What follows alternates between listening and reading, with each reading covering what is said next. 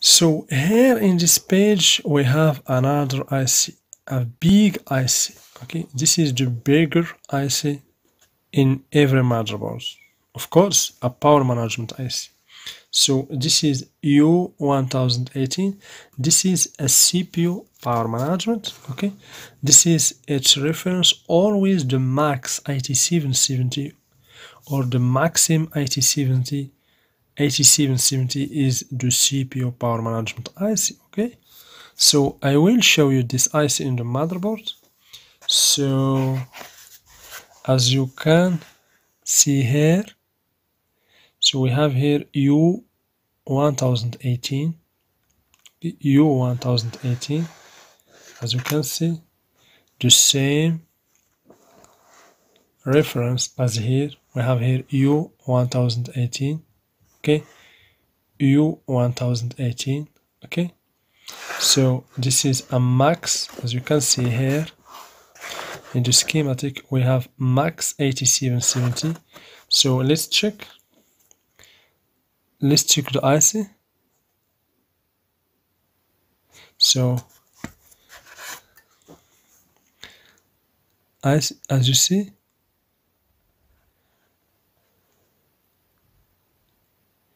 we have max 8770. Okay,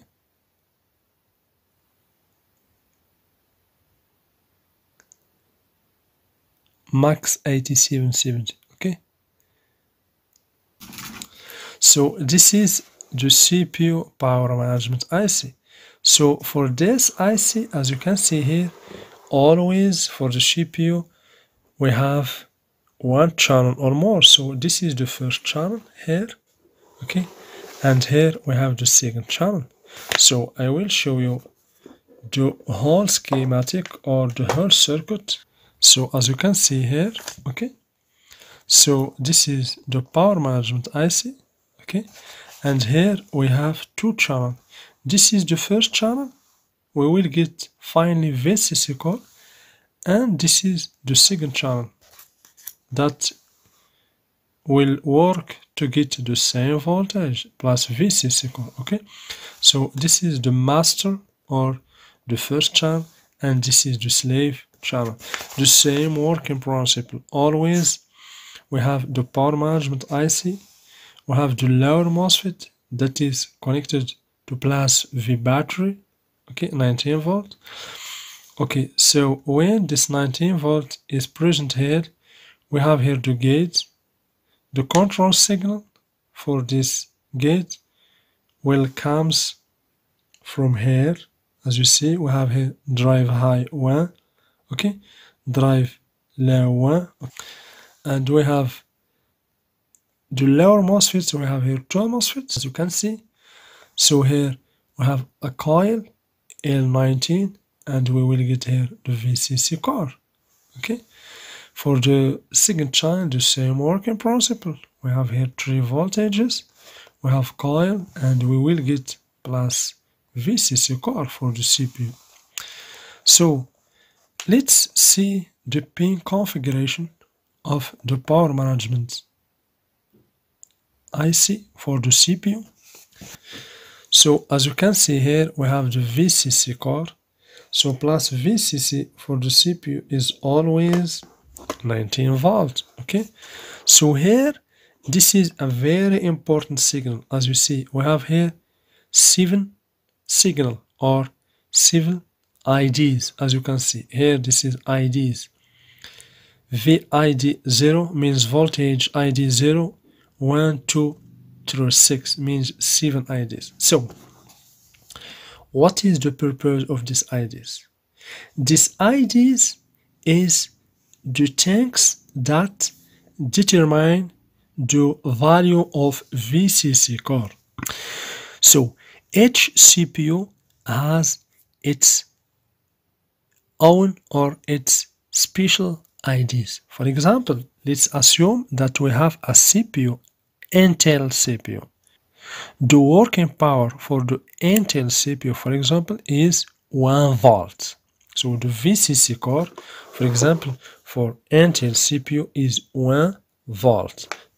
But for AMD processor, it needs 1.2 volt. So the power management IC can know the requirements of any CPU based on these IDs. So for every CPU, it has its special IDs, okay?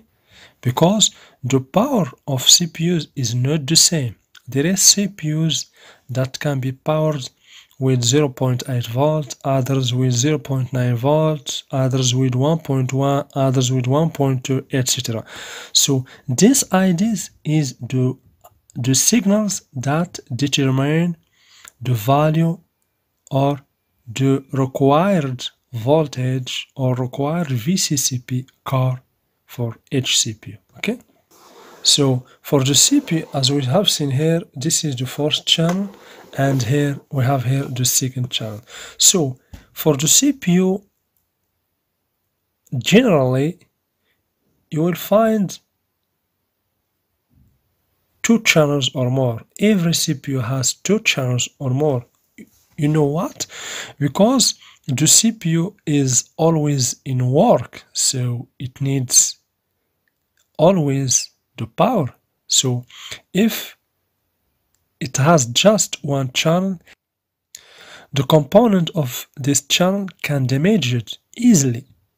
So to release the heat of the processor and its components that compose its channels, the manufacturer use many channels for the CPU, about 2 channels or more. If the first channel works, the second channel is in rest, stop working. And if the second channel works, the first channel stop working, and vice versa. Okay?